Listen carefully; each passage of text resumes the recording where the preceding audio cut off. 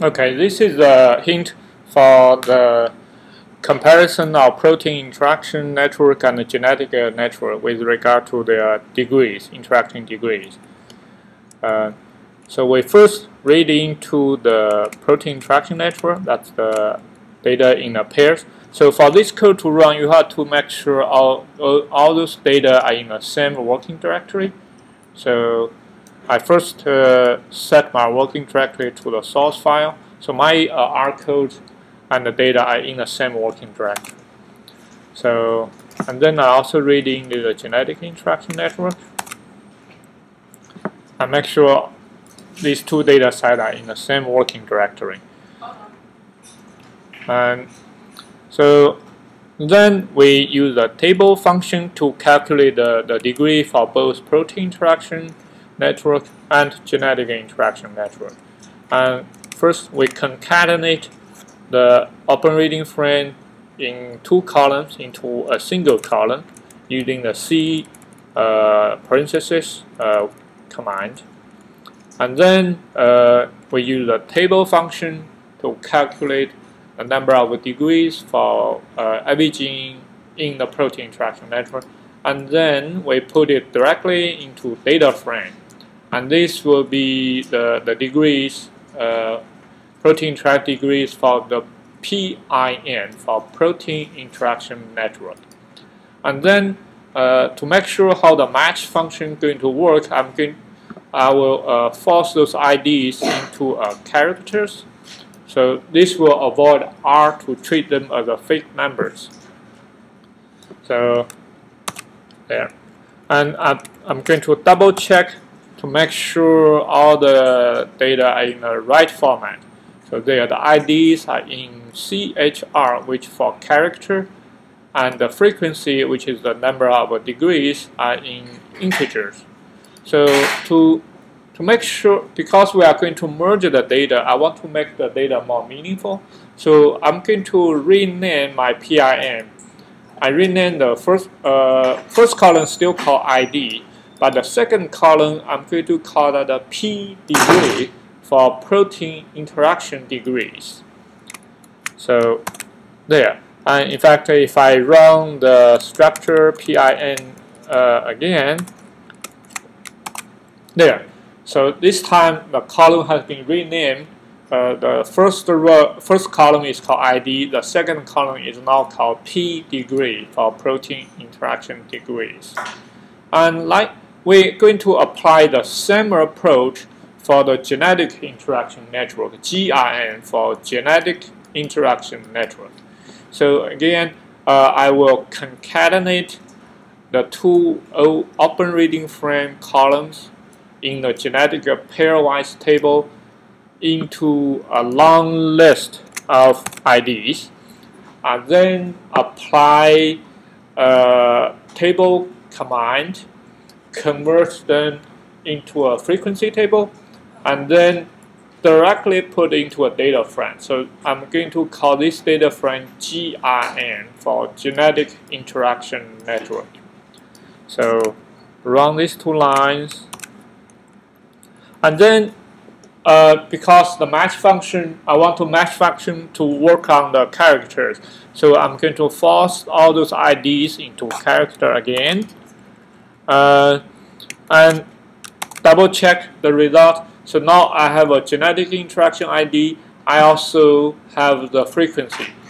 And to make sure the comparison, because the frequency is really a generic term, it's kind of confusing to use. So I'm going to rename my GIN table also as IDs and G degrees. And if I put this and run the structure command again, so yeah, so the genetic interaction network we also have IDs and G degrees. So now basically if we look at the data now, we look at GIN.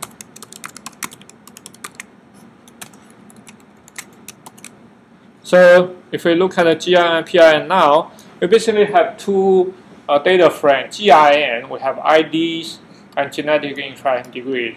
We also have P GIN also have IDs and protein interaction degrees.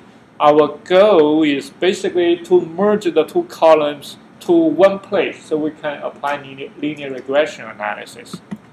So we then going to use a match function to do this.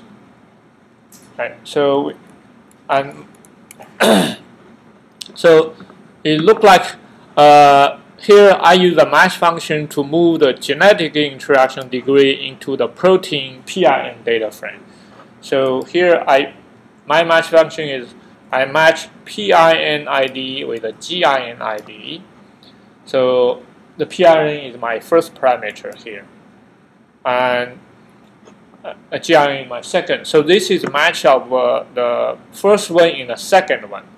And the position has to be in the second table. That's why, so this must be GIN G degree in the bracket here. And all this result will be assigned into the first parameter, which is the PIN degree. So we run this command. Now, this time, if I look at the PIN again, so here, so now I have a second column called G degree, not a third column, sorry. But those unmatched one will have this symbol called not available. And then we basically can apply linear regression for the analysis. And in fact, it is highly significant, although the data actually is very noisy once we plot it. So yeah, the data is actually very noisy when we plot it. And I can also apply log transformation because the data doesn't look like its normal distribution.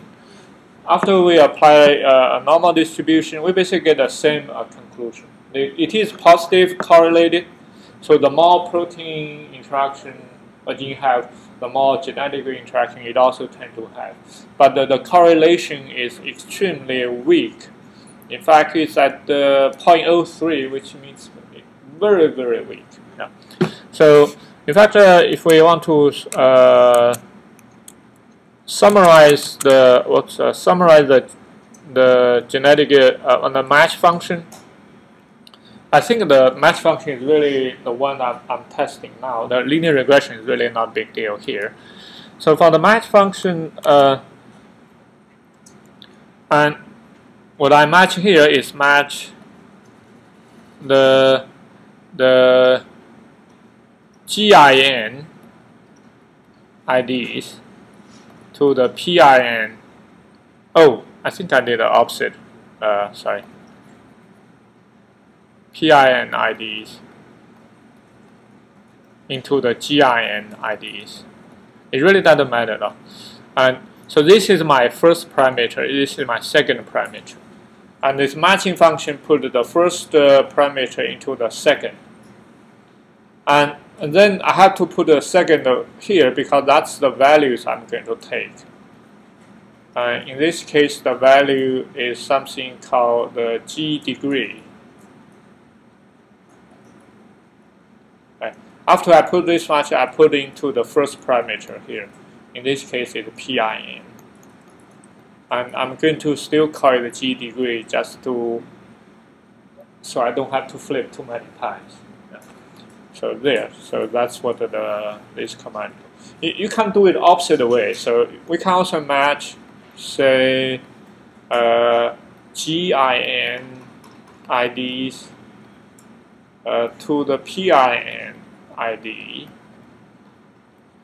And in this case, the GIN is first parameter and the PIN is our second parameter.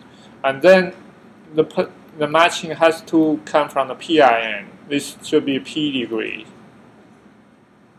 And we can also put it into the GIN, but to make our clear, consistent, so going to now it to G degrees. And then of course, so if we use the first approach, the linear regression has to be done on PIN. Using the second approach, your linear regression will be done on the GIN. So that's the difference.